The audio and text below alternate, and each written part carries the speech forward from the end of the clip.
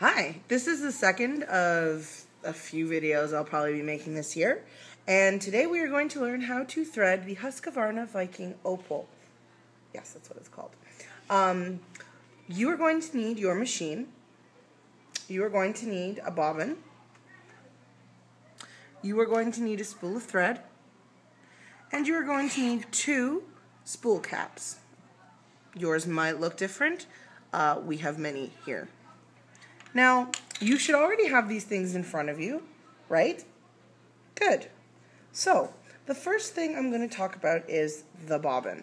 Now, the bobbins have a tiny little H on them that you might not be able to see on the video, but if you're looking at the bobbin in front of you, you should be able to see it. Now, to load the bobbin, we remove the little plastic top from this part here. You literally just put your finger on it and pull towards you, and it comes right off.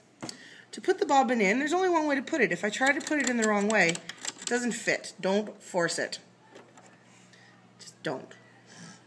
So we put it in and we make sure that the little H is up. And then what I'm going to do is I'm going to put the thread through this tiny little hole that's right here. And I'm going to hold my bobbin, and I'm going to do that. And then I'm going to pull the thread to the side so it makes a little click, and go around the guide here and cut it off with the razor blade there. So we went through the little hole here, we went up around this guide, and we came down here. That's all you have to do for the bobbin. Then you put this little plastic thing back on, and that's good. The next thing we're going to do is to set up the thread. So the first thing you want to do is take the bigger of your 2 spool end pin things, put them on, put the first one on here, like that.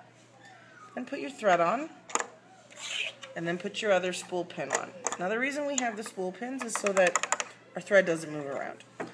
For threading the top of the machine, we are going to go around this metal part here, and then under here, follow along this opening, go down here, follow the arrow, go up here. Now when we get up here, right now you don't see anything.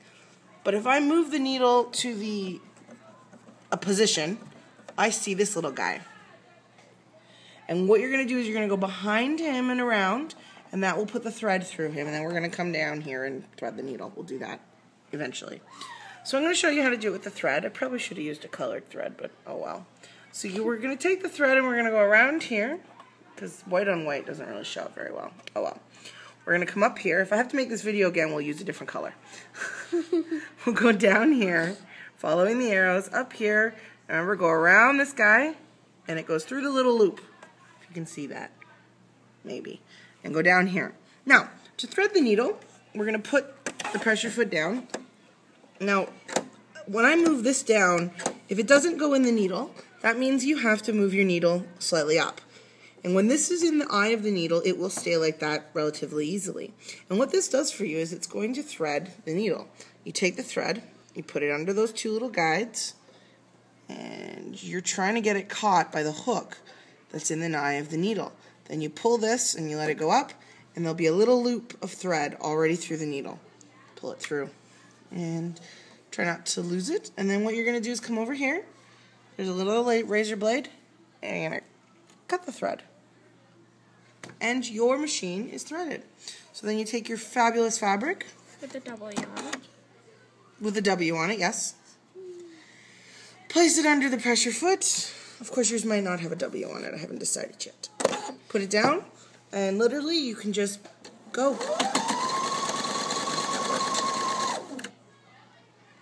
And then when you want to stop, you leave your pressure foot down.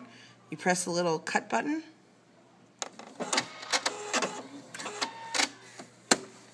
And it cuts the thread for you. And that... I don't know if we can see it. I don't think it'll focus. Vaguely. Well, that's what a stitch looks like. If you want to see it, just come ask me. Any questions? Ask the real me, because I can't answer them right now. That would be time traveling or psychic, which I can do neither. All right. Hopefully this works. Bye.